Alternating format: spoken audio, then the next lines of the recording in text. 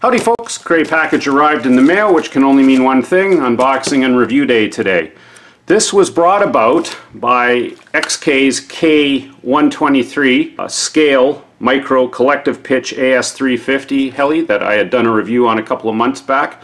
I'll link to the review below in the description if you wanted to have a peek. Really been enjoying this little micro, has certainly exceeded my expectations. So when Banggood offered to send me another one, I jumped at the opportunity. Now this is their XK K124, which is their scale EC-145. So let's get into this thing and take a peek at it. All of XK's micro collective pitch helicopters come in two versions or two formats. They have ready to fly, which comes with their little computerized 6-channel radio, or bind and fly, and that's what I chose. They also call it FTR, Futaba Transmitter Ready. And yes, the beauty with XK's helis is they work off of Futaba's S-FHSS spread spectrum protocol. So if you've got a Futaba radio or a multi-protocol radio like a jumper or any other OpenTX radio, I'm going to be using my FR Sky Horus X12S and via the iRange X multi-protocol module. Packaging on all of XK's helicopters is really nice. It's kind of reminiscent of SAB Goblins, as in the black box and the nice sharp graphics on them. So let's take a look at this thing. See if the detail is as nice as the K123. So it comes with very basic, poorly translated instructions. They'll get you going, but probably the most useful thing on here is the parts list, so you know what replacement parts you can get for it. And yes, these are hobby grade. You can get replacement parts for it easily. These are being carried at more and more hobby shops now too, which is really cool to see. And I've become quite a big fan of XK helicopters, probably even more so than blades. But let's take a look at this thing up close. The detail is amazing. Now, unlike the K123, the K124 is actually themed off of a real paint scheme and real flying full-size EC-145. We can bring a picture up of this thing. This is themed off SESCAM Emergency Ambulance Air Service helicopter. It's very similar, right down to the call sign ECKYU on their one helicopter. The scale detail is amazing. Lots of little rivets, all the little door hinges, and we'll get that right up close so you can see. Of course, the quad rotor head. We'll have a better look at this when we take the mechanics out, so we can have a quick peek at that. Of course, the one reason why the EC-145 is so popular with air ambulance service is this massive clamshell dual hatch door at the back. So they've modeled that in there quite nicely. The EC-145 is twin turbine, and they've got the two exhaust outlets there. If you really wanted to get this scale looking, you could, you know, color those up with some paint to simulate exhaust staining. We've got the two VOR bar antennas on the back, or loop antennas. The horizontal stabilizer fins are not mounted yet, but they mount on there. We've got a boom strike protector on the back, and then the tail rotor is on the right side on the full-size EC-145. It's of course on the left, but we can overlook that. And even the tail rotor, the tips are colored orange, just like on the full-size themed version of this air ambulance EC-145.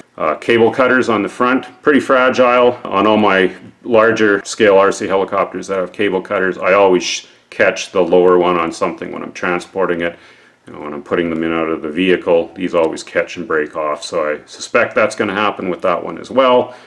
And it has little wiper blades on the front, and it even has a landing light, a white landing light, which the K123 does not have. So the detail is actually even better. I didn't think it could get better than the K123, but it is. Now let's look at what else we get with this thing. Well, we've had a peek at the heli.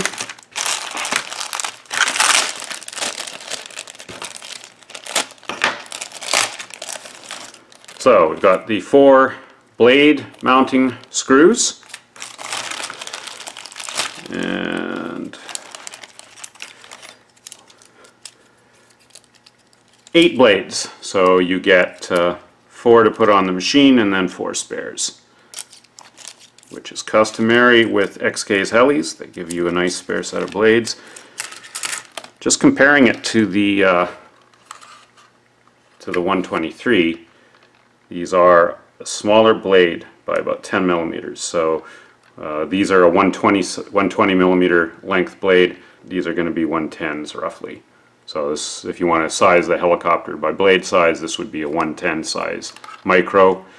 It is a little bit smaller than the 123. Not by much, but if we line the heads up, you can see the 123 is a little bit longer. What else do we get in here? So there's our 2 horizontal stabilizer fins.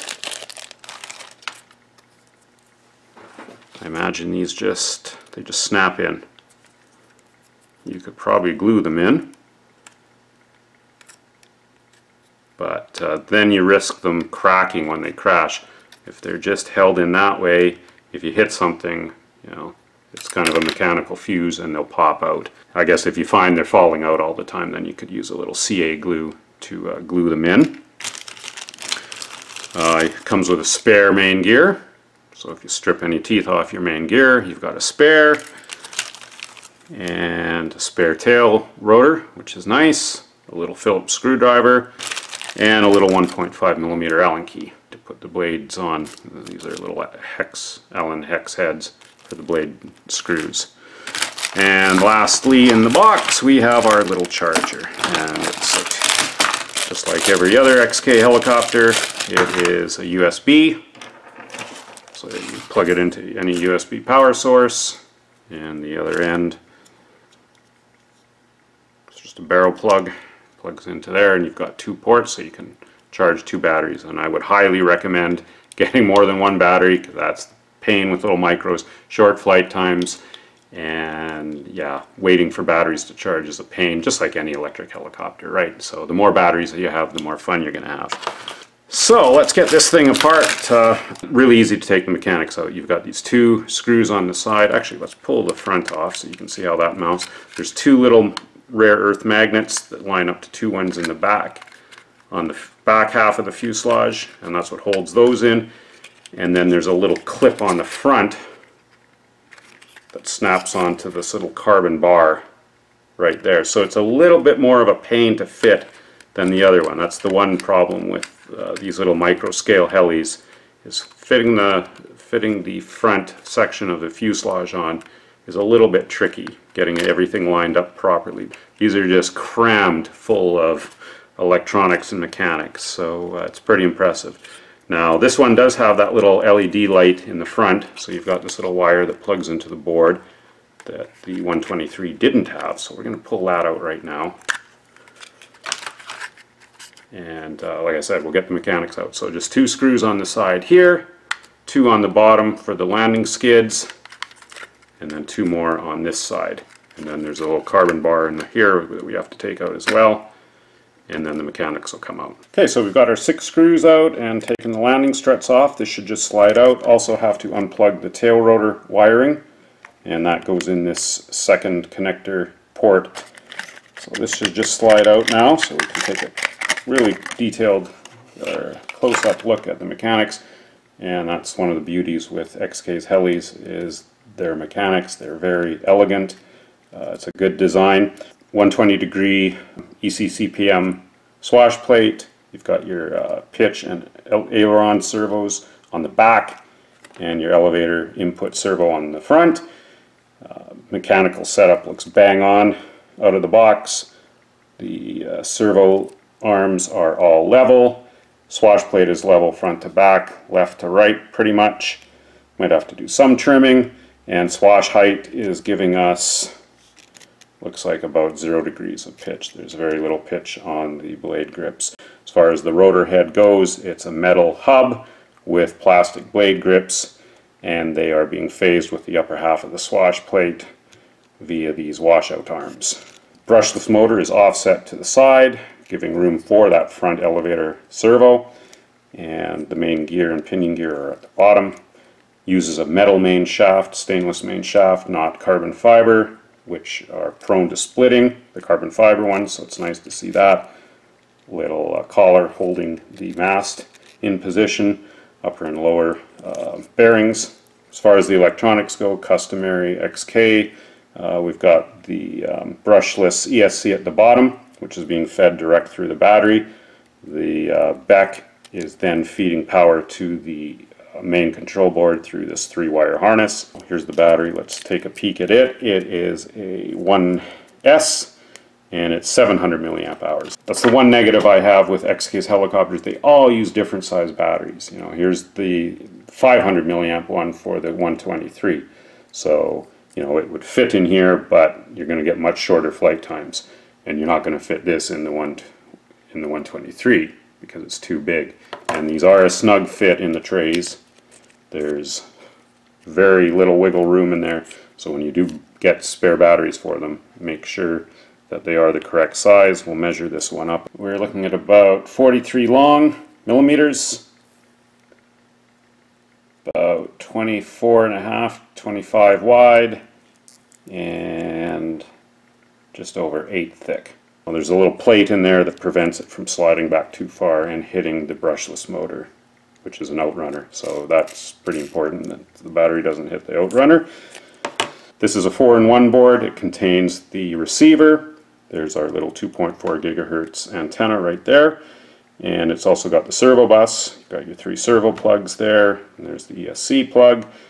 You've got the tail rotor mixer in here, and you've got your flybarless system or stabilization system, which consists of 3-axis gyros, 3-axis accelerometers. So it does have self-level stabilization if you want to use that, or you can just run off of the gyros and have a more traditional helicopter feel. Got our 4 blades mounted, got our tail fins mounted. Before binding it, I thought we'd just do a weight check. So flying weight with the battery, 86 grams, 3 ounces for Imperial folks. As a comparison to a much more powerful, this is the same size helicopter roughly, this is the T-Rex 150X, but it does have 120 millimeter blades, so this is a 120 sized micro helicopter. Much more powerful, it's 2S powered, it's running a brushless tail motor, higher performance, full metal components, bigger, stronger servos, and again 2S powered, so twice the battery voltage, you know, and it's coming in at, you know, roughly the same weight, 84 grams, and it's only having to spin 2 blades, so a lot more efficient over, you know, the extra drag with the multi-bladed head. What I'm getting at here is, you know, these XK scale micro scale helicopters, yes, you can fly them aerobatics, but, you know, they're not going to be, you know, high performance like one of these things. So, but they're a scale, and that's what they're meant to be flown as. So let's bind this thing up. If you get the ready to fly version that comes with the radio, you won't have to go through this, and feel free to skip ahead in the video until we're to the flight testing portion. If you get the FTR or bind and fly version, you're going to have to do this if you're pairing it to a Futaba radio or an OpenTX or any multi-protocol system. So what we have to do is plug the battery in first to the helicopter. And I'm just going to try to keep this all in frame. Now again, if you had the ready to fly version, when you do this, when you turn on your radio and plug the helicopter in, you should be getting a solid red light and a solid blue light, saying that it's communicating with the radio and the ESC is armed. But in this case, we're not getting that. We're just getting a flashing red LED indicating that it is not recognizing the radio. So we have to enter bind mode by pressing this little tactile switch in on the side. So you just hold it in until the red LED goes off. We're just going to go into model setup here, and we're going to go down to our RF selection. And this would be the same, of course, for any OpenTX. Your display may look different, obviously, if you've got a different radio, but the menu layout is the same. So, internal RF, we want to make sure that's off. And external RF, we want to turn that on, and we want to select the multi-protocol module. There it is. And we want to select the S-FHSS protocol. There it is right there. It's binding. Red light is solid. Blue is on. Let's just power it up. So we've got throttle control. Let's look at our swash plate. Swash plate's moving. High rates. And let's just confirm if everything looks right and everything's moving in the right direction. My pitch curve right now, it's at 50%. So midpoint on my pitch curve, I should be getting 0 degrees of blade pitch. And if you move the blades side by side, you can kind of gauge that. If they line up, it means they're producing roughly 0 degrees. This is pretty close. If we eyeball a blade edge on, it's got maybe just a tad of positive pitch, but for the most part we'll say that's 0 degrees. Swash plate looks perfectly level, front to back and side to side. Let's make sure it's working in the correct direction. We give forward cyclic stick, swash plate tilts forward, rearward cyclic tilts backwards. We can't really see it from this angle. When we give it left, swash tilts left, right, swash tilts right. And tail rotor, this is going to be a little bit harder. We've got to, so when we give it right tail rotor stick, it's thrusting the tail to the left and the nose is turning to the right. So everything's working in the right direction. I'm just going to get the battery charging up. Just got our little USB charger plugged into a USB outlet, and we'll plug the battery in. And when it's charging, the little red light comes on. And as I said, this is a 2-port charger, so if you had more than one battery, you can of course plug 2 in. Best part of a new heli is the maiden. It was snowing earlier, so we're losing daylight fast, and it's cold as a gold digger's heart out here, but hopefully we can get some flight time in. The little landing light, it comes on with throttle, so as soon as you give it a little bit of throttle, that's when that light comes on. Just going to spool it up, see how the tracking is. All the blades seem to be in track. No weird vibrations, so let's give it a go here.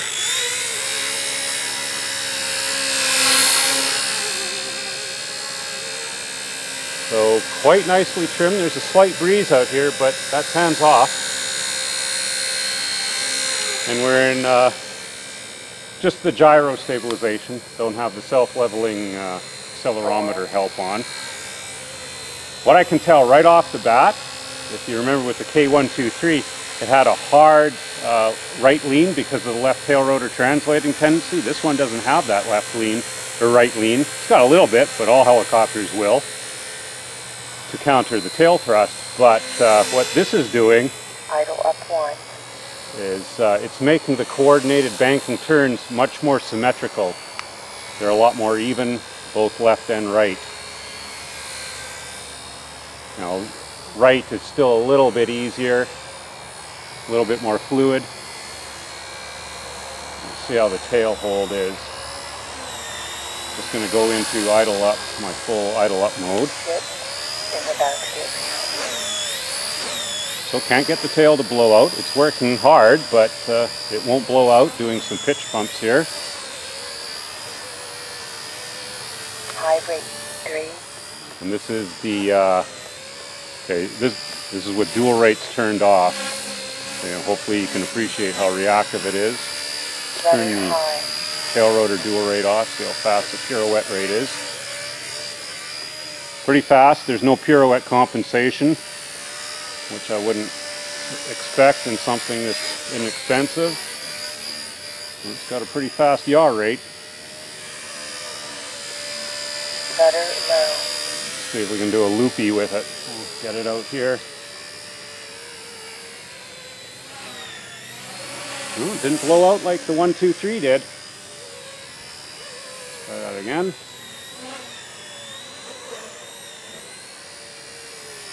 Bogs right down, but it'll do it. See if we can go inverted.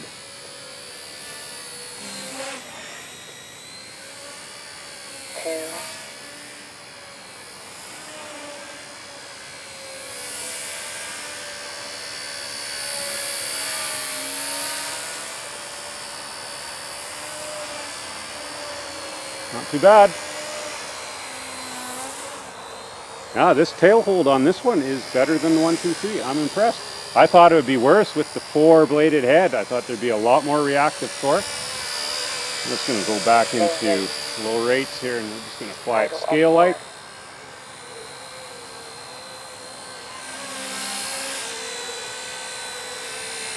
So yeah, I'd have to say this one does fly a little bit better. It's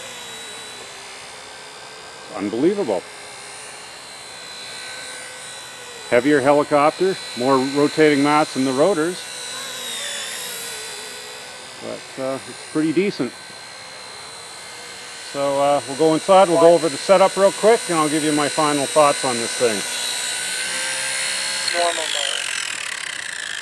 Okay, we'll go over my settings real quick for anyone who's interested. If you're not, just fast forward ahead. Go into our setup here and we'll cover our dual and exponential rates first. No surprise when I've got dual rates turned off, 100% travel on all three channels, aileron, elevator, rudder. I'm running 50% exponential on all three as well to tame mid-stick response. If you're running a Futaba radio, they work in reverse. You'd need a negative value there. For my mid dual rate values, 75% on all three channels, running 30% exponential on aileron and elevator, and 40% on rudder. Found rudder is just a little more reactive off center stick. And for my really tame scale type flying, lots of dual rate reduction, running 40% on aileron, elevator 35%, even more, and rudder 45%, and running 10% exponential on aileron, elevator, and 25% on rudder again because it's a little more sensitive off-center stick. As far as my outputs go, if you run 100% with OpenTX, just too much travel, so you have to reduce that down. So I'm running 80% output on aileron and elevator, 90% on throttle and rudder and channel 5, which is your mode selection, your flight mode selection. So whether you're running it in 3D with just the gyros, or there's 6G with the gyros and accelerometers. I've heard some people say this setting, like your output setting on channel 5, will dictate the gain. Didn't find that at all. I can turn that right down to 10% and didn't fly any differently at all. So gains are factory set, and on that note, they seem to be set up really well. I didn't have any tail shivers when it was no cyclic shivering or any porpoising while flying at speed. Gains were set up really well from the factory. And then channel 6 is the only kind of funny one here. That was the one thing I really liked with the K123, was the mechanical setup was almost perfect. I didn't have to play around with this much. On this one I did. At mid-stick, 50% on your pitch curve, I was producing more positive. I was producing maybe a degree of positive, so I had to dial the centering position of channel 6 down, so I was producing 0 degrees at 50% on the curve, and then I had to dial my low stick to 50, minus 50, and the high stick to plus 60 to get a symmetrical collective range. And I'm running roughly about minus to plus 11, 12 degrees max, and I just eyeballed that by looking at the blade edge on through a clear protractor, to get roughly between plus and minus 10 to plus and minus 12 degrees. You don't want to go any more because there's 4 blades on this thing. It's drawing lots of power. It's only 1S power, and you'll bog it right down if you run much more than 12 degrees collective on either negative or positive. And lastly, my curves, really quick. Throttle 0 at low stick in my normal, so I can throttle down, and then I go up to about 60% power, 65, and up to 70% power at full. My normal flying throttle curve 65 to up to 70 at mid, and flatline to 70 to full stick. Gives, like I said, about a 5-minute flight if you manage your collective and cyclic energy. For aerobatic type flying, running almost full power, 95%, 90, 95%. The reason I don't go 100 is I like keeping it just a little bit under, so I've still got power at the end of the flight, and I might not rob quite as much from the tail rotor if it needs it. Just my observations though. And throttle hold. Throttle curve, of course, 0% power, so when you hit hold, the helicopter powers down completely. For my pitch curves, normal I run about 0 degrees to about plus 8 collective. Normal scale type flying, minus 2, minus 3 degrees collective up to about plus 8. And then for aerobatic flying, minus maximum, whatever that is on yours, minus 10, minus 12, up to plus 10, plus 12 linear pitch curve. And for throttle hold, I like producing 0 degrees collective. I just find, You know, with micros, when you're about to crash, if you hit throttle hold, it generally helps not release as much energy when you hit whatever you're going to hit. And I find when the blades are at 0 degrees, they tend not to strip the servos out quite as easy. Again, just my method and observations. Let's wrap this up with my final thoughts and some pros and cons. We'll start with the cons first. Biggest one is how difficult the front of the canopy is to fit during battery changes. It's more difficult than the 123 is. I suppose if that's our biggest niggle, we're doing pretty good. But there's just so much crammed in here. You've got the wiring for the light as well to worry about. You have to kind of make sure the wiring for the battery is tucked underneath when you're fitting this, or there just won't be enough room up in the nose to slide it all the way on and getting everything lined up. And as it turns out, one time when I was doing a battery change, I was fitting it and I heard this snap and ping, and sure enough I busted the rare earth magnet off the right side, went flying into the abyss somewhere. This is a subjective point, but the color, you know, on little micros I like really bright colors. They're easier to see. The dark blue with the dark windows, you know, you've got the white here and the red on the tail fin, which helps, but certainly the 123 is easier to see when it's flying at distance. And, you know, little micro collective pitch helicopters, they fly quick and they get small fast. And like any micro, short flight times, you know, that's pretty standard. I was getting a maximum of 5 minutes. That's flying very tamely with reduced power, really managing my collective and cyclic energy, taking the battery down to about 80% discharge state.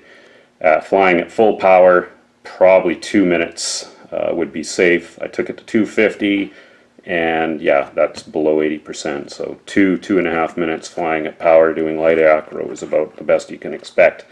As far as pros go, the 4-bladed head is actually a pro in this case. I said that was a con with the 3-bladed head on the 123, but in this case it's helping. They seem to match the size of the blades perfectly for the amount of power available. You know, you don't have tons of power, of course, but just enough that it's not producing tons of reactive torque. The tail rotor is keeping up, could not get it to blow out, and that extra spinning mass really seems to be helping with the tail rotor translating tendency induced lean. Very small amount of right lean, which is pretty amazing. The scale details, again, fantastic. Better than the 123 even. You know, of course, more fragile because of those details, but if you like scale, yeah, this one's going to impress you. Just like the 123, video and photos just can't relate how good the detail is. You have to see it in person up close. The overall design of XK's helicopters is really good. The mechanical layout, the electronics are good, pretty much tops in the micro collective pitch world, so top marks there, and overall great value. You know, the ready to fly version around $130, $140, the bind and fly or FTR version around $100. It wasn't long ago a little fixed pitch micro pod and boom cost more than that, so very impressive value. What I would like to actually see with all of XK's line would be more scales. I think a lot of people are getting into scale now. You know, we don't have the time to practice for 3D, and scale flight, you can fly maybe once, twice a month and still stay sharp. And that's what I like about scale, other than I love full-size helicopters. I would like to see XK come out with some 2-bladed versions. You know, there's lots of great examples. You know, any of Bell's 2 series helicopters, like the 204, the 206, the 212, 222, you know, an Airwolf, a 230, even the 209, like the AH-1 Cobra, either in military or the Red Bull version. Lots of cool possibilities there.